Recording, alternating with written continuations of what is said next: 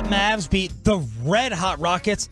I may, not going to do it yet because they're still like the 12 seed, have to start forming an apology to the Rockets, whose off-season decisions I made fun of, going to throw money at Dylan Brooks, Fred VanVleet, but they had won 11 in a row. I'm not going to apologize yet because they're not a playoff team, but they were playing the best basketball in the league, and Luka Doncic goes in and drops 47, 12, and 7 right on him. He hit 9 threes. The ridiculous underhand. Actually, Pepe, let's go ahead and play the Rockets announcers, knowing what was eventually coming from 77. He's got 35 now.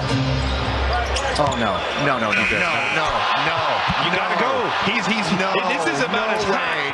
No. And that wasn't even close to his best trick shot of the day, as all the TV shows are playing him throwing it off the billboard, throwing it off the scoreboard at the top of the arena and hitting it. I mean, it's so insane.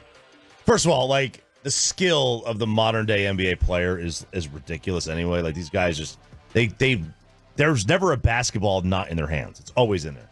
But then him on his own, he's a freak. He's a unit. Like, nothing about Luka outside of the fact that he's like, his size. I mean, he doesn't scream super athlete, right? He doesn't have this like Adonis figure. The guy is just a systematic savage. That's all he is.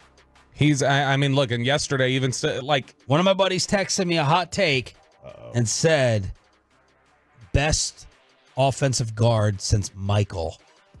And I was like, okay, Kobe, but that is how other people thinking of this cat. I mean, he is special. I mean, we're gonna talk about him as like better than Dirk. We knew this already. His career's already got off to a better start than Dirk, obviously. Now he doesn't have a championship. Yeah. And Dirk at this stage, he may never be. He'll probably never be. He'll never be as loved in DFW as Dirk. And some people will always just have Dirk's hallmark moment as the number one, no matter what Luka does. But just in terms of like a player, you take Luka Doncic over Dirk Nowitzki if you're drafting. Yeah, and that's not a slight to Dirk. Dirk was special. Dirk helped kind of change the modern NBA. He keeps moving up the all-time list of players and power forwards, really. Yeah, he does. I mean, I never thought we'd be having a Dirk-Karl Malone discussion. Keep your joke to yourself.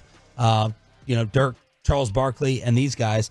But anyway, the point of the whole thing is Luka Doncic, I believe, is going to win the MVP now. It's going to be real. The way they're closing the season, it's going to be really hard to hold him off. Because I mean, they're they're like 18-6 in their last 24, and I mean that shouldn't be that that shouldn't be that big a surprise when you consider the fact that Kyrie has played. That's like been the entire stretch where Kyrie's played consecutively. Kyrie, Luka together offensively, Dante Exum coming around like he has, the bigs playing the way that they are. PJ Washington finally starting to hit some threes after he's been playing really strong defense since he got here. If you've got these centers playing at the level that they are, if you've got Exum and then PJ Washington knocking down threes, they're going to be really tough for anybody to beat. Yeah. Even the best teams in the league are going to have trouble with them like that. They are. Now, they got to get out of the 5. No 5 seeds ever won the title. So they're in the 5 right now. You got to get out of that. You got to get in the 4. You got one team. 1 4 seeds won. What's the minimal seed? So a 6 is won one time. No, but what's the minimal seed that they should be able to get for him to win it? What do you mean? Like history? No, just like what's that? You say they can't win from the 5, so can they win from the 4? No. I'm sorry. Let me clarify. What seed minimum do you think the Mavs could be, like lowest seed for Luka to win the MVP? Because this whole 5 versus 6 is starting to annoy me a little bit. It's Jokic won it from the 6th seed. Yeah. His first MVP was 6th seed. Is it really? Mm-hmm.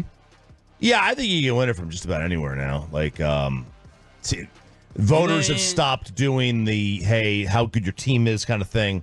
I think he's going to win it. He's got a real chance. So the markets have shifted. A lot of the betting markets have shifted to where he's cleared number 2 right now. And that it's like right behind Jokic, but it's this steady climb that over the course of this last, 8 games that they have left, like, I mean, the more that they play, they're going to. We had talked about, hey, there's kind of an outside shot at it. They're likely gonna hit 50 wins.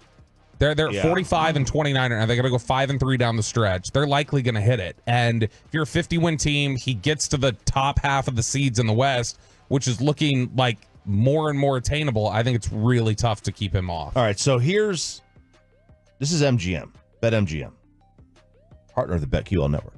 Well, Jokic this is as of like 4 days ago. Jokic is minus 700 to win the MVP. Minus 700. Wow. So you got to bet $700 to win 100. Luka is second at 5-1. Meaning if you bet $100, you win 500. And then the next highest is Shea at 25-1.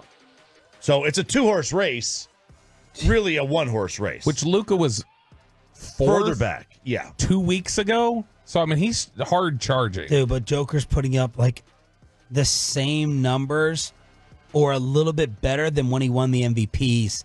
He has like one less rebound, but like one more assist than some of the other years, averaging 26 this year. The other years he scored 27 and 26 a game. Because he's not going against Derek Lively every night. The old Jokic stopper. I think they're going to give it to Luka just out of newness. Newness we'll might. talk about that. Coach of the year, MVP. I mean, because like you can make a case Joker should have won last year over Embiid. He didn't. He should have. He had a better year. But they didn't want to give it to somebody 3 years in a row.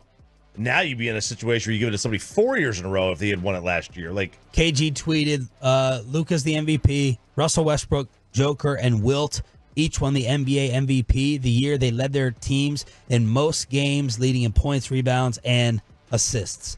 I think he's going to win the MVP. Hopefully, y'all went and got in a value bet weeks and maybe some months ago. I mean, it's still a decent value at 5-1. It is. Still pretty good. I mean, it's not great, Yeah. but comparatively speaking, when you got somebody who's minus 700 and we think it's wrong, I think it's decent value. 214 said they put down 320 at plus 525, so it pays 2,000.